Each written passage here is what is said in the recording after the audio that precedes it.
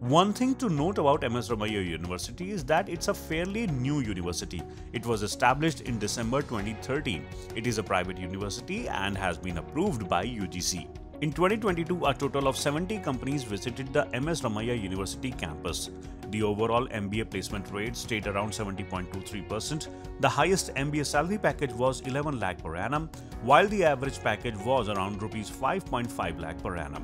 The tuition fee for the MBA course at the MS Ramaiah University is around 6.8 lakh rupees. A total of 9 specializations are being offered currently at this university in MBA.